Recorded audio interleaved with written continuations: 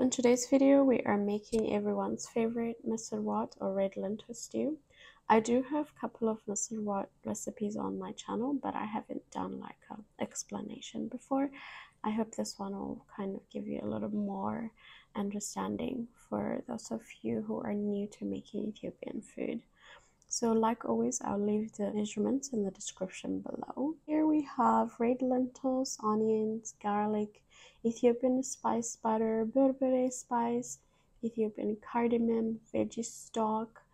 This is really optional. I don't always use it, to be honest, the veggie stock. I forgot to add in this video, but I'm going to use fresh tomatoes and tomato paste, salt to your taste, and oil. So first we're going to cook the onions with its own juice. Cooking the onions this way will bring natural sweetness out of it, from my understanding, and I always like to do it this way whenever possible. And then from there we'll just kind of add all the ingredients like very slowly. So I added oil and salt. Salt will kind of help the onions to wilt quickly. And then we'll go ahead and add berbere spice. The reason why I'm adding berbere spice early is the longer it's kind of sauteed or cooked, the spiciness will really reduce, like especially if you don't like it spicy. And then we'll put the heat to low and just keep on stirring. Yeah, it's just a lot of stirring here.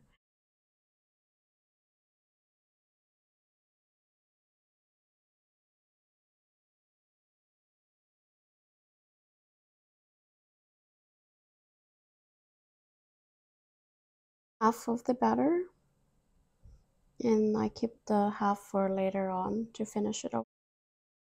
And then we'll go ahead and add the lentils.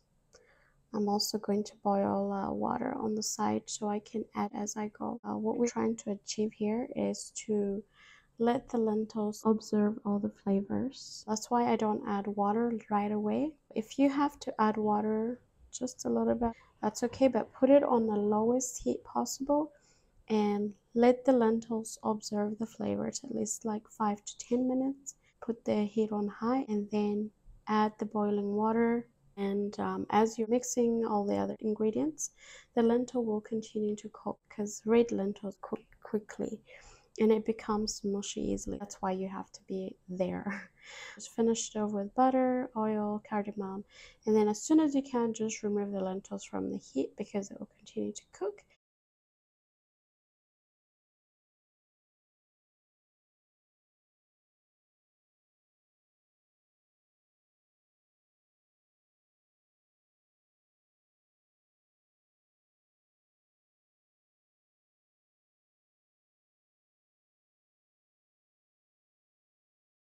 Then serve with injera. You have to eat this one with injera, in my opinion.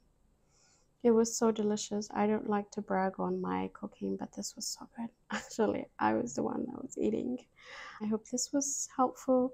Let me know how you go, and if you have any other video that you want me to do, you can leave it in the comment section. Thank you for watching. Bye for now.